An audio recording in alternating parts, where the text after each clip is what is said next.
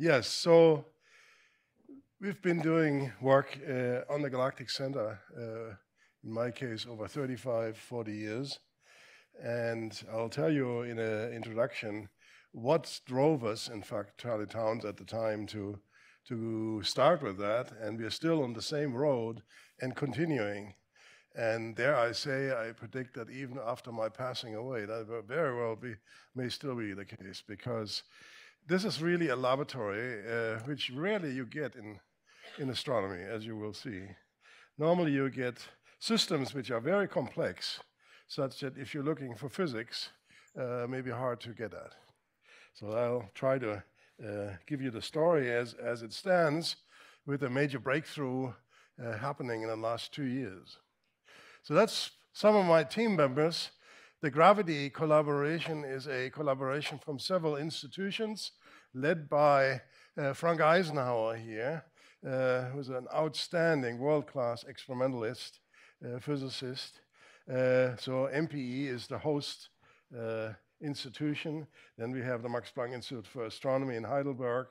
We have the Observatoire de Paris, the Observatoire de Grenoble, SIM in Portugal, Cologne University, and then of course the host institution is ESO, because as you will see in a little movie we made, to get to the detector from outer space.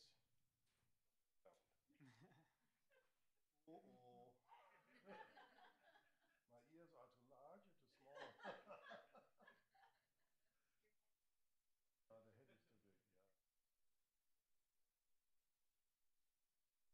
Am I okay now? Yes.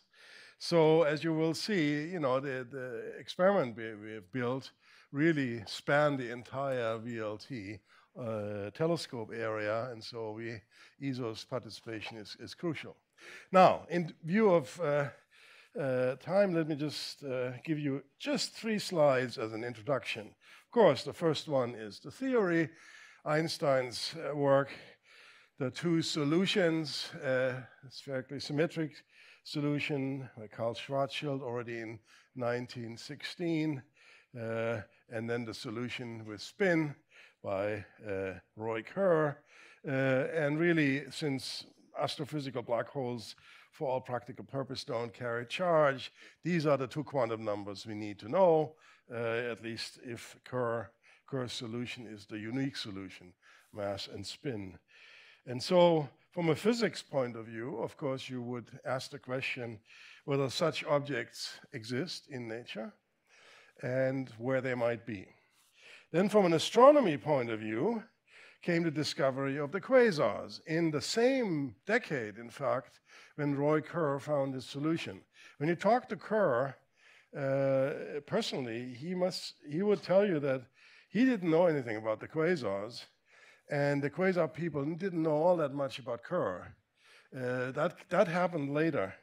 But certainly it was clear when the quasars were discovered that such an amount of energy, as seen in the first object, 36273, at redshift 0.15, that if the distance really was 2.5 gigalight years, well then the amount of energy radiated of 1,000 times the Milky Way within a very small fraction of the area of a Milky Way, that this must be a very high energy density, which the theorists at the time immediately found could not be supplied for any length of time from a normal fusion star cluster type system. So in order to get to this much higher energy density and efficiency, surprisingly, massive black holes might be a solution. And the basic idea is that at the last point where in GR stable solutions for particles are possible, you can release between 15 and 40% of the potential energy, gravitational energy, into radiation. So that's a much higher, by almost 2 orders of magnitude, efficiency of radiation than in fusion, where it's 1% or less. So that's why the massive black hole paradigm, already in the early 70s, here's a famous paper by Lynden, Bell, and Rees, became sort of the the mantra almost. It was sort of assumed to be the most likely situation. But from assuming a most likely situation and telling everyone that you think it is to proving it is a wide difference. And so, in fact, it took quite a while until the first steps were taken to try to prove the concept of these massive black holes. And clearly what you have to do is you have to spatially resolve the gravitational potential of an object and then come as close, well, as the event horizon, which is predicted in general relativity, and show that all the mass is within that event horizon. Then you're sort of close. You still don't know whether that's a Kerr black hole. Then you really have to show more, namely that mass and spin are the only quantum numbers to explain, for instance, the quadrupole moment. Then you are, with this no-hair test, then you're really in business. Unfortunately, with quasars, you can't do any of this. They're far too far away, at least at that time, to make any meaningful spatially resolved measurements. And so, in fact, that paper in '71, Rees and Lindenbell already had the word galactic center in there because the galactic center is, 4 or 5 orders of magnitude closer than any of the objects which are in this category of quasars. So maybe that's the way to go. Although the galactic center is not a quasar, maybe it might still have a black hole in it. That was the idea. And so then in the following decade, the radio astronomers discovered, in fact, then a compact radio source, Sagittarius star, in the middle of this central region of our Milky Way. So that could be the center around everything. The next step, however, required new technology. The galactic center is very close, 26,000 light years away, but it's unfortunately between us and the galactic center is a column of dust in the Milky Way plane, which is about 10 to the 12 in attenuation in the optical. So you cannot see the galactic center. It's not practical, not even today. So you have to go to longer wavelengths where the dust is less efficient in absorption and extinction, and or shorter wavelengths where dust doesn't play a role. So X-ray astronomers can look in the galactic center, radio astronomers can, infrared astronomers barely, and optical astronomers, as I said, not at all. So Charlie Townes, famous for his Nobel-winning work on the maser and laser, in Berkeley in the 1960s and early 70s, started to get interested in this project, in this problem. And likewise, down at Caltech, Gary Neugebauer and Eric Beckman, his student, also started to get interested in the galactic center. They then proved by infrared measurements that the galactic center actually was a very, very strong source in the near infrared, and showed that this was due to a star cluster of about 10 million solar masses over several tens of parsecs. Townes then built a spectrometer for 10 micrometers, so in the mid-infrared, to do spectroscopy of line and a fine structure line of ionized neon to show that as one stepped in the innermost region, here's the radio map, where this here is the radio source Sagittarius star, which I already mentioned, that if you step along this streamer of plasma, which is ionized hydrogen, that the motion, which you can see due to Doppler shifts in the line of neon 2 of these gas clouds is huge. It's several hundred kilometers per second. So if you use virial equilibrium, square the velocity times the distance over gravitation constant, you get millions of mass of the sun, all contained perhaps in this innermost region of a few light years. So that was the first step leading to ever better measurements of the gas. So by early 1980s, when I started working in the project, we were pretty convinced and wrote a Nature paper that the galactic center had a black hole of 4 million solar masses. So why didn't we stop? Well, hardly anyone believed it because gas you can push around with gravity, of course, but also with winds from stars. Also, magnetic fields could push around the gas. So it's not immediately clear that the interpretation that this is a virial equilibrium or an orbit or something like was possible. I then left Berkeley, as Amiel mentioned, to Munich. And so in Munich, we started building instrumentation in the near-infrared, which for the first time looked at stars spectroscopically. And stars are good probes of gravity. And also worked in the near-infrared and worked in imaging mode so that you can actually do spectroscopy and also imaging at the same time. So that was the start of our journey toward the galactic center. And our quest of 3 decades used then this facility, which is the ESO, the European Southern Observatory, Very Large Telescope. This is in the Atacama Desert. That's a real desert. I mean, there is nothing which grows there, really not, even if it rains once. And so this is at 2,600 meters altitude, right next to the ocean. The ocean is only 15 miles away. So there's a very laminar flow here, very good seeing, and incredible good conditions for clear skies. So you see there are 4 telescopes up there, 4 8-meter telescopes.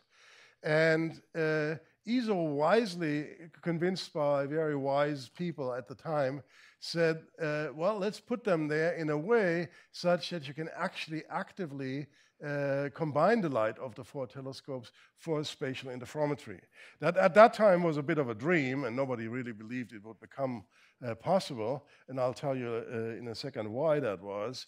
But this foresight is essential because that put us in the situation of basically using this facility for us. Actually, you will see later on that underneath this platform there is a tunnel down here, 200-meter long tunnel with little carriages driving, which serve to compensate for the geometric path length. So if this telescope looks at a star there, and this telescope looks at that star, then there is a difference in path lengths here, which you have to compensate for in order to combine the light. That's the famous delay, a geometric delay, and so you have to actively, work to make this system do whatever you want to do scientifically. So we started with a system doing speckle work, not on the VLT, that didn't exist at the time, early 90s, but for the first time with a detector which allowed us to do so-called speckle imaging. So you basically froze the Earth atmosphere turbulence by very rapid imagery. Then in 2002, we built a first camera with adaptive optics. So that basically corrects for the disturbances of the wavefront, which is due to the atmosphere, by direct measurement of the wavefront and then basically having a deformable mirror online flattening the wavefront back to a hopefully optimum situation. Then a few years later, we put Symphony on the telescope, which again is an adaptive optics instrument, but this time to do imaging and spectroscopy at the same time. So for each pixel in a group of pixels on the sky, you get both an image, two-dimensional image, but also many slices of spectra, so you can look at spectral information. The next big step was adaptive optics. It works well if you have an object which you can assume to be a point source near the source of interest.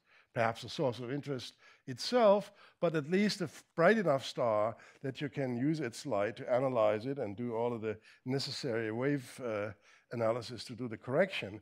Well, that's a pretty bright star you need, and the probability to find such a star close to the object is fairly close to 0. So the next big step in the field involved bring your own star. So basically, we developed a laser system. You see, it's yellow. It's basically on the wavelength of sodium D. You shoot that out to 90 kilometers altitude, where there is a sodium layer due to the meteorites basically raining down on the Earth, being destroyed, and then the atomic sodium we can excite, and the backscattering, the resonant backscattering goes back to the telescope, and you analyze that artificial source then and correct for the wavefront. So that's steps we all did in the 1990s to the 2007 period. And then at that time, as you will see in a second, we already had very nice information on the stellar motions and very strong evidence that there might be a massive object in here. And we then said, well, if we now want to turn this around and play with the object as a physics experiment and use it to test general relativity, which is sort of one of the dreams, then actually you have to have still higher resolution and combine the light of all of the VLTs. So that we started doing in 2005. It took us 12 years to build this machine, Gravity, which then came into operation in 2005. And you will see why that was important, because one star plays a very important role here, which we knew would be coming back for a very close encounter with the black hole. So here's the sort of the summary scientifically of these first years. You see the orbits of stars we measured. Now we is a group of young people and not so young people in Europe, but also the group of Andrea Ghez, who parallel and independent of us worked at the Keck Observatory. So there was a international competition, if you like, very good for the onlookers, because they could check us at any time. If you agreed, everyone could check, must be true. If you disagreed, square, more work to be done. So as I said, by about 2005, it was clear, in particular from the work on this star, which was on a rather incredible elliptical orbit of ellipticity 0.88, as you see here, coming by as close in 2002, as close as 15 light hours. So that's 4 times the orbital radius of Neptune, so about 200 AU. Incredibly close on standards of black holes and galactic nuclei. And so the star here is moving at about 8,000 kilometers per second, so 2.5% speed of light. So that seems like a wonderful occasion to measure deviations from Newton and Einstein. So we knew, well, roughly 16 years later, we've got to be here with our new instrument. That was our motivation to work hard and actually be online. And we did. So that was the first phase, as I said, and then both teams got to work to prepare for the next one. But now let's look at tests of general relativity in a broader sense. Why? I mean, GR has been tested so many times. In some newspaper articles you hear, I'm going to get puking if I hear another thing about this. Well, let's be careful. First of all, the tests, many people understand tests, so to speak, the continuum of curvatures of space-time, where then the event horizon, which is up here of a black hole, would be sort of the extreme curvature you can get to, because once the object is beyond it, you don't have any communication anymore. So indeed, over the years, starting with the famous Pound-Repka laboratory experiment at Harvard, ever better experiments than in the solar system, then higher order terms like the Shapiro delay, then the first pulsar work, always stepped along this ever higher into the regime of curvature, and GR was shown to be correct. And then this culminated a few years ago, 2.5 years ago, by the detection of an inspiral of what looked like 233 solar mass stellar black holes with LIGO. So, aren't we done? Who of you who've heard about this thinks that LIGO has proven that these two objects are black holes? Who of you thinks that they have done that?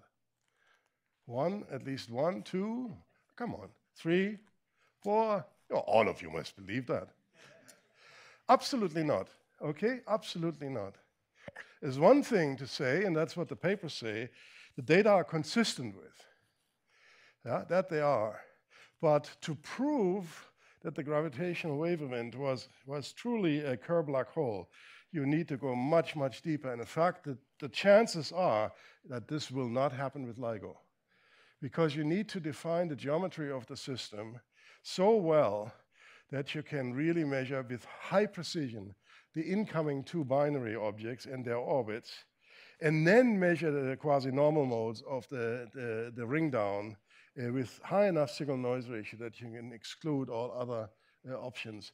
And so that is predicted to happen in an extreme mass ratio in spiral with LISA if it flies maybe in 25 years, but not with LIGO. So please, I mean, if you're friends from gravitational waves, I honor them greatly. They do fantastic work, but they've not proven that these objects are core black holes. Then the next thing is mass. There's a second dimension here. We don't know that GR is not mass dependent. In fact, there are some other theories of gravity which are mass dependent. So we want to also explore something which has much greater or much smaller masses. In fact, the detection of broad iron K X-ray spectral line emission in some AGNs, if you believe the interpretation, is a first test of that type, fairly close to the event horizon, actually. Unfortunately, of course, this is not a direct measurement. It's not a measurement. It's an interpretation of a model, namely that you have a gas swirling around such a thing, and then you can use the red shifts you measure to infer the depth of the potential. So what can the galactic center do to add to this? Well, first is, of course, the stars we know. We know because of our work over the last 2 decades. And in particular, this star S2, which comes close enough that it's right here. So that's, in fact, already fairly relativistic, far more relativistic, by the way, than any pulsar work, okay? So we are probing the potential both at high mass and at significant speed. 2.5%, 2.6% speed of light. If there are other stars, which we don't know yet because we have not been able to probe these closer in, then these would even be able to sense the spin of the black hole due to the space-time dragging and quadrupole of the black hole through the lens tearing precession. So that would be somewhere in here. And then finally, as you will see, we have seen the black hole itself radiate infrared emission. Polarized synchrotron emission from hot electrons, which from their variability point of view might come from within, in the innermost stable orbit or around there. So that would be way up there. So these were our 3 motivations back in 2005. And at this point, we've done these 2, and I'll report to you the results. This one is still outstanding, and we are looking. And it's just a question of how deep we can push the imaging. Now, let me tell you a little more about the issue why this is also difficult. If you want to bring 2 waves to interfere for spatial interferometry, then, of course, as I said already, you have to bring the wave to properly interfere at the same point in the wave train. Okay, so you have to correct for that geometric path length difference, etc. And you have to do it properly on the fringe.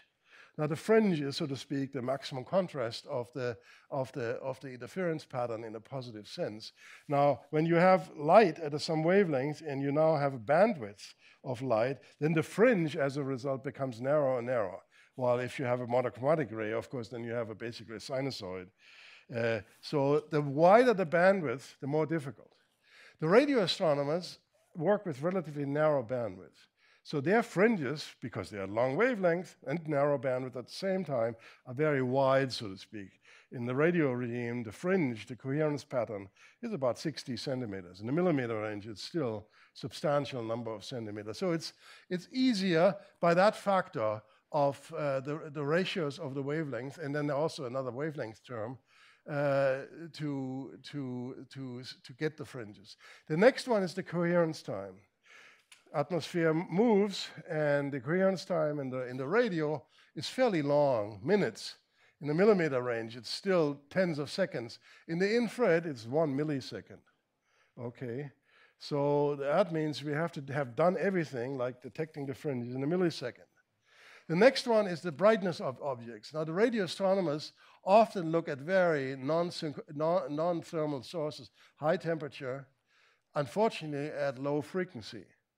So here are various factors which now begin to compensate. They look at bright sources. We look at thermal sources, which are less bright, but at higher frequencies. So some of these terms cancel. And finally, there's the issue of transmission of the instrument, quantum efficiency, etc. If you put this all together, the factor is roughly 10 to the 5. So it is roughly 10 to the 5 times more difficult to produce this technical interference in the infrared than in the radio. So that's the main reason why all these years, you haven't heard about famous discoveries in interferometry in the infrared or optical, for that matter. The next one is the Nobel Prize was given for the discovery or the development of aperture synthesis interferometry. So there you don't look only to Martin Ryle. There you don't only look at the interference between two telescopes and one combination, but you have a number of telescopes, and to make all these different combinations gives you a coverage in the so-called UV plane, and the information in the image plane is the Fourier transform of this. So the more of these UV planes you have, the more interference points you get with n telescopes, n times n minus 1 over 2 combination of visibilities, the better you are in terms of the imaging. Maybe, maybe not. This works only if by splitting up the light, you don't lose signal. And that works in the radio because there are amplifiers, phase-sensitive amplifiers in the radio, which don't lose you light. In the infrared, an optical doesn't work because there's so-called quantum noise. You cannot amplify the radiation without getting an additional term into your signal, which then basically demolishes the amplification. So you cannot amplify. So when you split, you lose signal-noise ratio at the same time. So to build a VLA or an ALMA antenna in the infrared is not practical. So in that sense, 4 telescopes is about as good as you can do. You have lost already some light, but it's not damaging to. So that's basically why it took so long. Now, with 4 telescopes, of course, you would at first think, is your beams look terrible, the beams being the Fourier transform of the UV coverage. So this is the east-west, north-south coverage of these baselines. So, every wavelength forms a sort of a track here, and then, the different combinations give you different tracks, and then the combination here gives you beams with these ugly side lobes. Fortunately, we have wide bandwidth. And because we have wide bandwidth, our UV tracks are radially much more extended than radio tracks. So our coverage of the UV is much better than you might think at first. But that is what happens. The beam formation then delivers you at 2 microns, a 2 by 4 milliarc second, typically in the galactic center, a 2 by 4 milliarc second full width half max positive interference beam surrounded by crap of side lobes. So that's the physics of all this. All right, so in gravity, in this instrument, we needed to put all kinds of innovations in order to make this really possible. The first one is we built in industry a imaging detector at 2 microns, which essentially at 1 kilohertz, 1 millisecond in coherence time, has no read noise anymore, 1 electron. Then we had very compact optics. We put the whole beam combination into a cryogenic environment.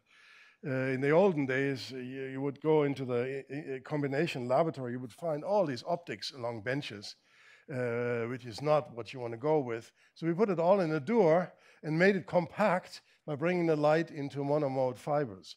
The fibers also immediately filter the light because they're only sensitive to one mode. And so by aligning the modes, you're immediately fully coherent. So that's a very, very good thing. And we have adaptive optics for each of the telescopes, which in principle deliver 50% strail, where 100% is the best. Then we send back through the instrument, I don't want to go through the details, lasers everywhere to measure distances and correct for the changes in numbers and so. And then in the end, we have a system which can do imaging, spectroscopy, polarization, etc. Fairly powerful thing. And indeed, this is quite something. 10 microarc seconds, which is what our goal is, to resolve, so to speak, the event horizon in the galactic center is 10 microarc seconds. 10 microarc seconds is 2 centimeters on the moon.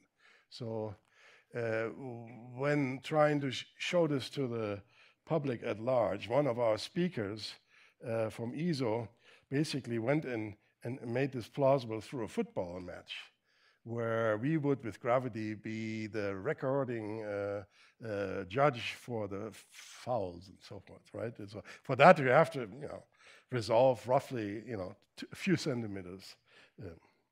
Okay, last slide on the instrumentation. I do want to bother you with this little movie we made to show you the pain of the photons as they are squeezed through our apparatus.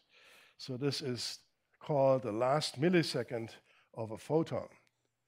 So here we are, arriving from space, going down in the Atacama Desert. That's UT1 hitting primary, secondary, tertiary. Now we have to bring it down into the beam combination laboratory. So we have to go through about 10 mirrors, unfortunately, to bring it down. No way around this, losing some light in the process. Now down there, we actually have our adaptive optics sensors, as you will see in a second here. So here we are analyzing the wavefronts for each of the telescopes, each of the beams, and know then what corrections we have to use. Then we come with our beams along into the tunnel. There, the carriages are at work to compensate for the wavelength differences and the geometric path difference. And then finally, we come into the beam combination laboratory. Finally, the photon is beginning to see what is going to happen to it. It's going to squeeze into this door at low temperature. Here we're doing some analysis on the optics, also corrections, tip tilt, and so forth to make the images fully correct in the image and pupil planes. That done for all the 4 beams. And now we pick 2 positions on the sky, one for the fringe tracker and one for the science object. And both of these, for each telescope then, as you will see in a second, go then from now on into fibers. So from here we are in free optics, and then we are going from here into the monomode fibers, which allow us to do all kinds of tricks. Like, for instance, when we then discover the fringes, measure the fringes on the bright object, we know what we have to do to be coherent on the second object, and we achieve this by stretching the fibers just a little bit, okay? So here we are in the fibers, there you go. Now you will see a coil of fibers, or maybe you've already seen it, maybe when I was, there it is, there's the coil of fibers. Then we can also torque the fibers to correct for polarization. And then finally, after a few more of this, we need to make the beam combination. The beam combination is done in a very clever modern way to go into a chip, into an integrated optics chip. There it is. It's about yay big in size. You come in with 4 input beams, and you make all the combination on the chip and come out with 24 output, sampling the full fringe and all the combinations. And finally, you go through a spectrometer and spread the light in wavelengths. The photon is dead. All right, so that's gravity. So you will be able to use it. So let me then give you our results. So let's talk about the first experiment, which is the object S2, the star S2, which we first measured in '92 up here with the speckle technique. And these are the red points. And then it made its first Perry passage here in 2001. Our colleagues from the Keck also started with the Keck telescope, observing in '95, that's around here. And so they had the same data set from their perspective. Both saw the Perry, measured the same orbit more or less. Then it was going back out. Both teams with adaptive optics followed, the travel back out. Here we are now in 2008, 9, 10, 11, back at Apo. Apo is around here, and then coming back in. And as I said, we knew 16 years later we'll be there again, and that's when we have to be ready. So we delivered gravity to the telescope here at the end of 16, and we were just ready for the first passage here in 17. So we were covered with gravity now, this entire arc, the most important part of the orbit here. And indeed, it's quite a difference. This is diffraction-limited AO imaging of the region with NACO or the Keck instrument, NERC2, and you basically see, 50 milliarc-second little images here, already cleaned in many ways. I mean, so you remove the side lobes, etc. And you see the source is a little elongated here in March, and that's because actually there's two sources there. There is S2, and then there's the black hole. That you don't see with adaptive optics because they're smeared together. Now we're switching on gravity, and you see there's the black hole, and there's S2. So you can easily distinguish the two. So that's the kind of data sets which we started taking since 2017. And so where previously we would see the star move on the sky significantly only in, well, somewhere between 6 months and a year, we would, with gravity, do this in one night. Okay, so in fact, of course, around Perry, it moves pretty quick.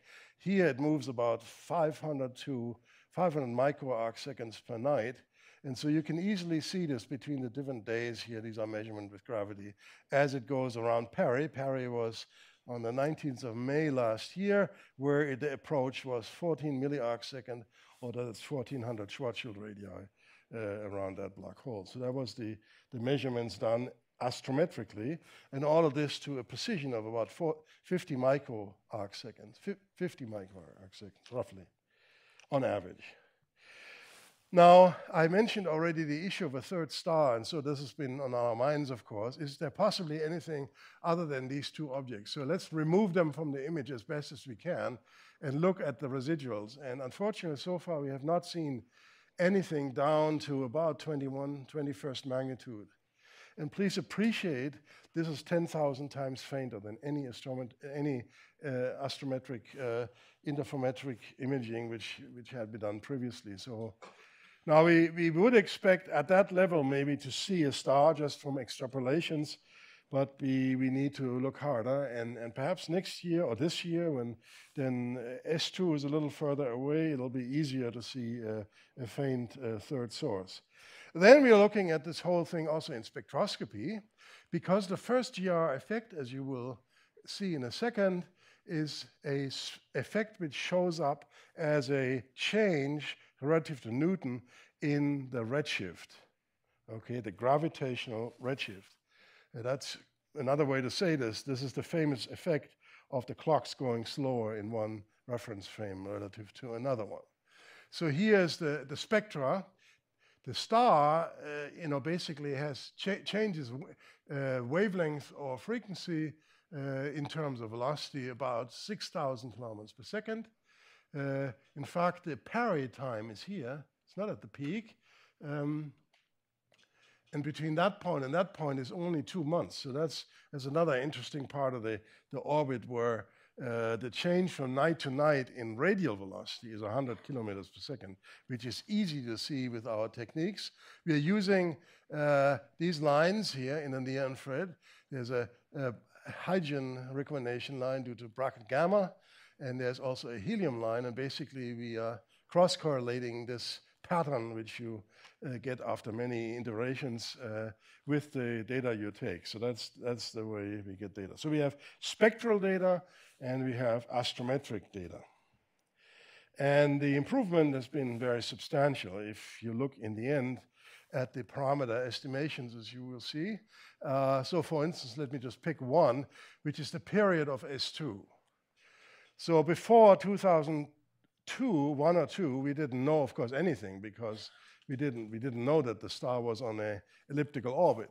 But then, in 2003, after the first Perry, we knew it to about half a year. And that improved slowly over the years. But then with gravity, within 2 years, we came down from days or weeks to hours. So we're now at 9 hours. We know the arrival to the accuracy of 9 hours. And that accuracy is needed to see the effect. because the GR effects are really subtle. They are really subtle.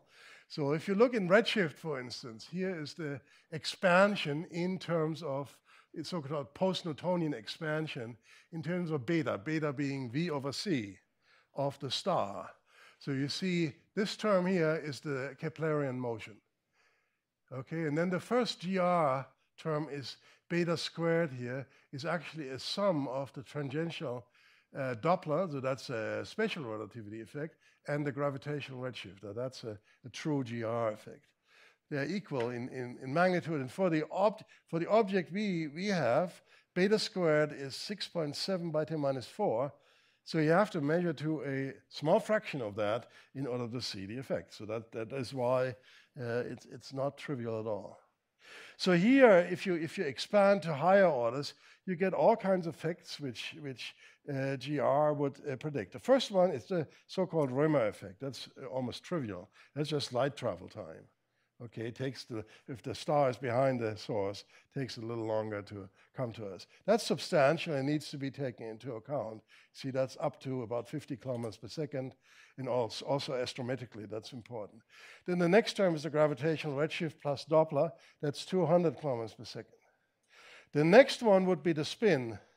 Unfortunately, for the orbit of S2, that's less than 1 kilometer per second. So that is out of the reach of the experiment. Then there are higher order effects like space curvature itself, the delay due to space curvature. That's Shapiro, delay of the geodetic path from a straight line, and that's also only a few kilometers per second. So really, we knew the best we could do is go to this term here spectroscopically. Then I come back to this when the first precession term astrometrically shows up. That's the so-called Schwarzschild precession.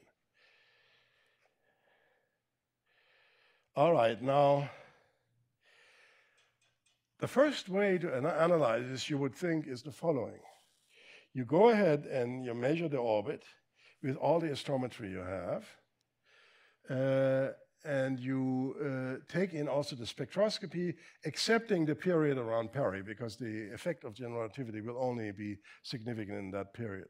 So then you generate a prior by fitting Kepler to all the data, the astrometric data, plus the frequency, the spectroscopic data, accepting the near Perry data, and then you basically say, well, if I now take that prior and extrapolate into Perry, are the real data generating a difference?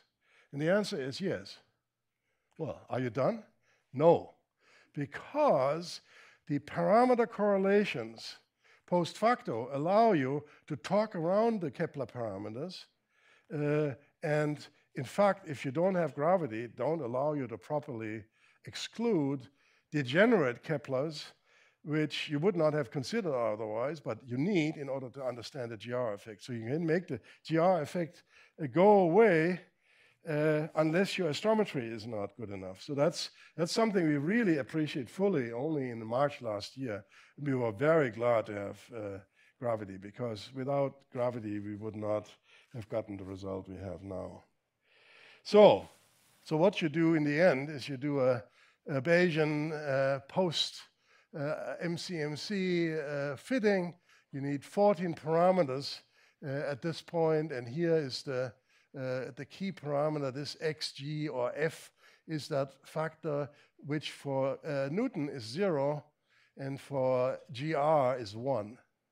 And so here you see for this fit here we are 1.01 plus minus 0.05.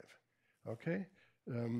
If you've seen our paper in July last year, there we weren't quite as far, because of course we only had data to July, and then we had 0.9 plus minus 0.01. So the data for the rest of the year still further improved the fit. So these are the residuals from a Newton orbit. So here you see the data relative to the Newton orbit. There is the beautiful excursion due to the gravitational redshift and Doppler. And you can see that in the two astrometric residual plots, there's nothing which really see. You see some interesting effects which our colleagues also note at Keck, which is you see non-Gaussianity excursions in these plots. That's due to confusion with other stars which were not known. So if there's a faint star which you wouldn't know about passing through the orbit, then that pulls the light center just a little bit, say half a milliarc second, but it does so for a number of months or years, such that in the end that you see these long wavelength scale residuals occurring. So we know therefore that this GR passed this at 20 sigma roughly, and in fact that gravity is essential to remove these degeneracies, because otherwise you would say, why do you need astrometry if you see the entire effect in wavelength space? And we now know the black hole mass to about 0.5%, and the galactic center distance to 0.2%. That one is neat, because we weren't pushing for that, but it came out really rather nicely. I should comment that our colleagues at Keck now have also a result. Of course, they don't have gravity, so their result is not as significant, but it's somewhat consistent with that. Unfortunately, there is a tension, as you will see when the paper comes out, in distance. And we will still need to iron that out, why that might be the case. Okay, so that's the gravitational redshift. What's the next one? The next one is the Schwarzschild precession. So that basically says that if you have no extended mass distribution, the orbits are not closed, but basically precess in plane, in the case of this object, by 11.9 arc minutes per revolution. You would think we could do that over a long period of time. And so that you could ask, well, why haven't we measured this? Because over a 16-year period, we are just not able to fix the reference frame well enough or long enough that we can measure 11.9 arc minutes. But because it's a highly elliptical orbit and this depends so strongly on RS over A, the Schwarzschild precession actually is largely occurring near Perry. So that's this term here. You see, this is the Keplerian, if you like, or if you don't include the Schwarzschild precession term, and this is the Schwarzschild term. And you see how this angle here is due to the Schwarzschild precession, mostly in RA. And that, in fact, we will try to triangulate now this year and next year.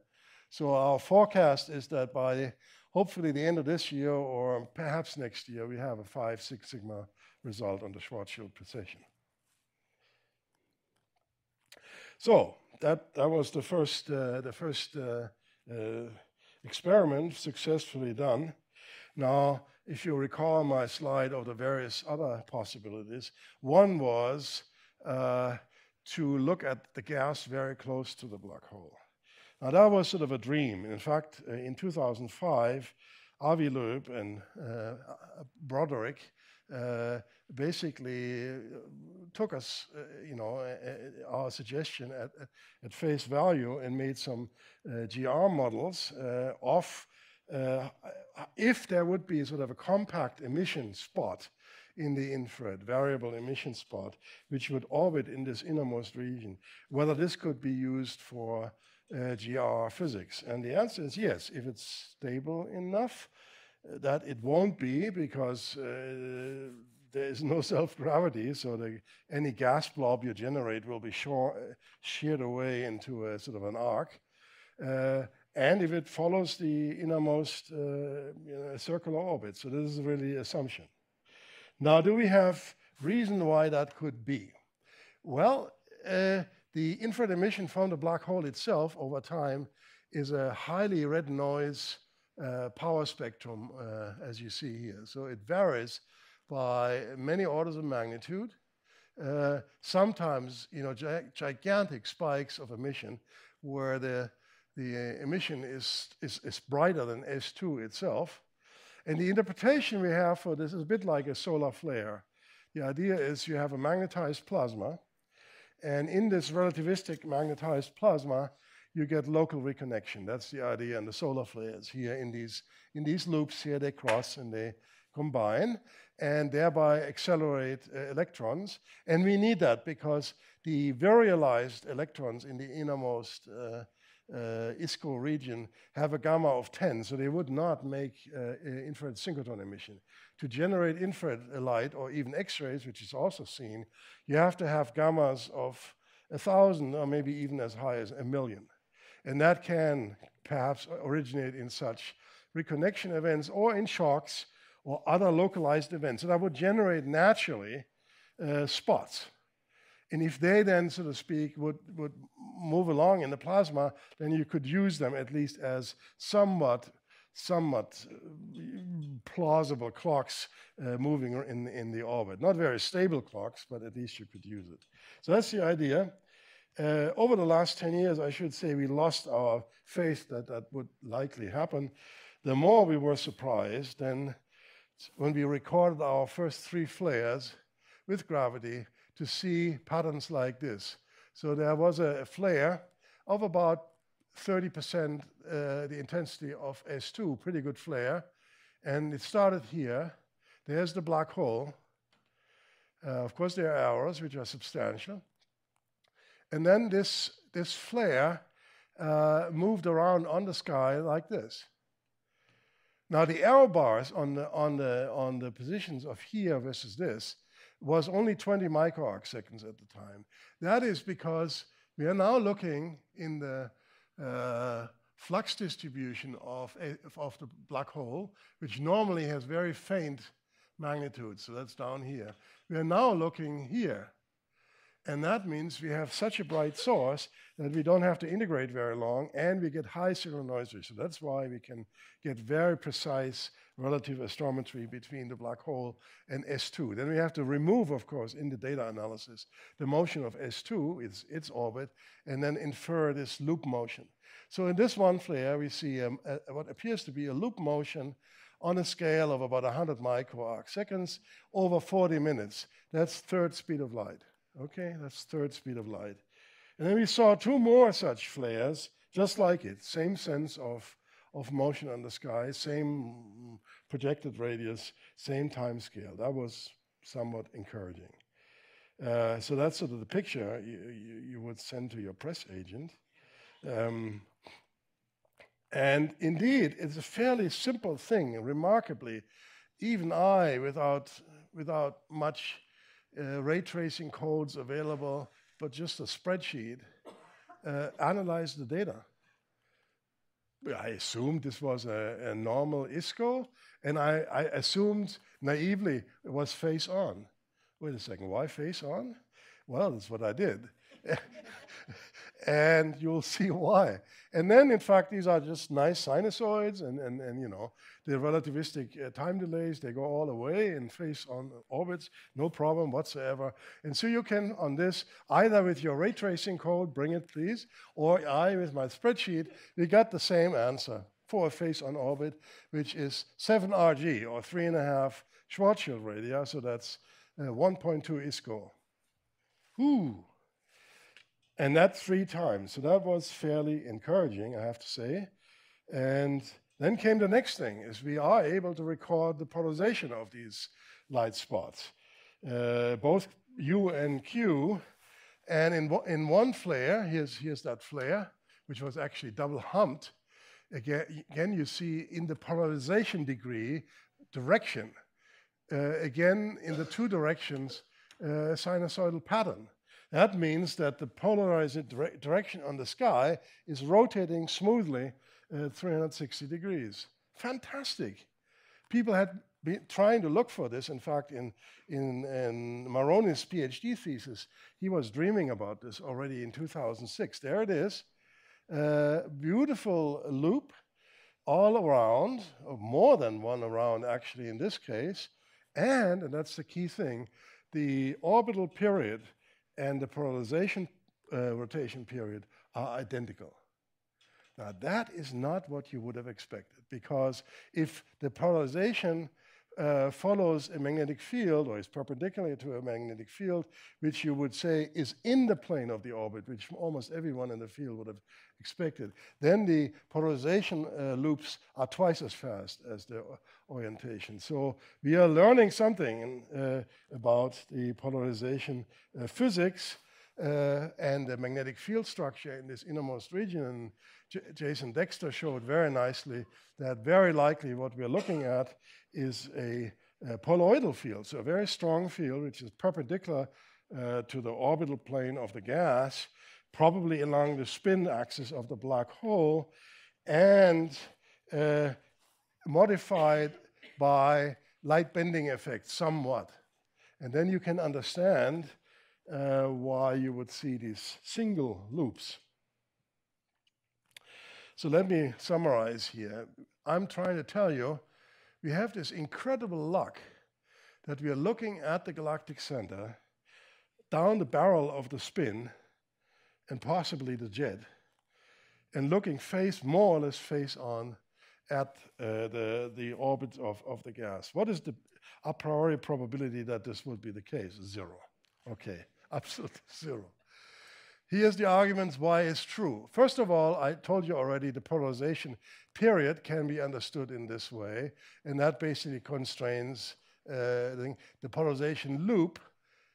The next thing is the contrast. So if you have an edge-on situation with a 30% speed of light, then, of course, whenever the gas comes at you, it's Doppler boosted.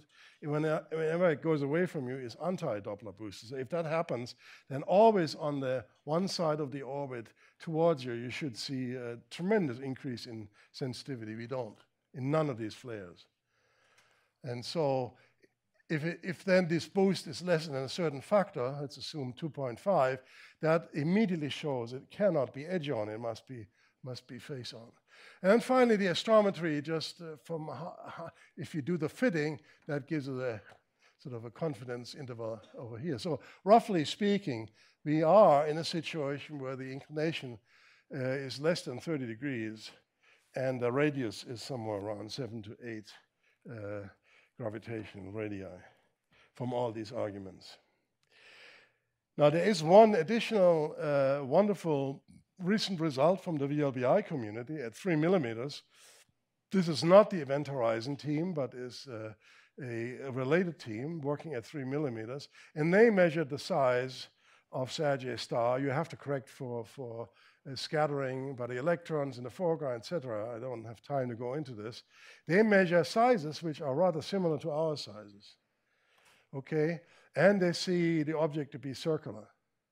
In fact, in their paper, they show if it were on jet, if it had a jet and would not be face on, you would be inconsistent with this image. So either there is no jet, or it's circular because it's face on. So that could be very well in agreement with what we have. It's very encouraging. So finally, then, let me summarize here. We learn from these 3 flares that we have what looks like face-on orbits whose formal solutions in period and radius you see here, somewhere around 40 microarc seconds in radius, somewhere around 40 minutes in orbital period. And that is what you would expect for a 4 million solar mass black hole if it has no spin near at ISCO, and then when you march out in radius here, or if you have a maximum Kerr hole, that's the ISCO here, and then you march out in radius. And if you're on a retrograde orbit, maximum Kerr, then you're on this here. So you see, all these 3 flares in their periods and radii are very well consistent with the 4 million solar mass black hole. The same 4 million solar masses we measured with S2 to 4.5%.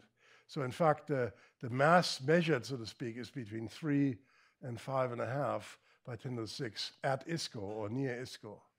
And then comes the polarization periods, and again, gives you the same kind of information.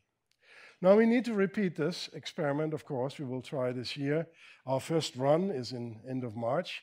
So we'll see whether we're lucky enough to see more flares and can confirm this picture. Unfortunately, this time, our colleagues in California cannot help. I mean, they don't have gravity. That's sort of not good because, I mean, would you trust the Europeans to do anything right? So, how have we come in 35 years? Well, when Charlie Towns and I published an annual reviews article on the case, we just then had the first indications from the gas motions that there was inside of a parsec no fall off of the mass anymore, but it would sort of be steady at around 3 million solar masses. So now we've pushed that region, which we had then, by a factor of 1 million in. Okay, so we measured stars, several stars. We measured S-star orbits. We measured the peri of S2. And now we measure that flare, if you believe what I just told you, all indicating the same mass to within the uncertainties, down to the event horizon or a few times the event horizon. So looks like an elephant. Is it an elephant? Well, you recall my earlier question. Do you think this shows that this is a Kerr black hole? No. I'm afraid not. That is not good enough. But it certainly is a good start. But it shows you how difficult it is to actually do the ultimate proofs on this. Here is a path which could be taken. This is my last slide, I think. This could be a path to the ultimate Kerrness test in the galactic center without gravitational wave, in spirals, and all of this. So one thing is that the Event Horizon Telescope, working at 1 millimeter, will measure the photon ring. So that's actually pretty much the same angle as what we are looking at. So, yeah, pretty much the same region. But this ring, indeed, is dependent on the spin, chi, and also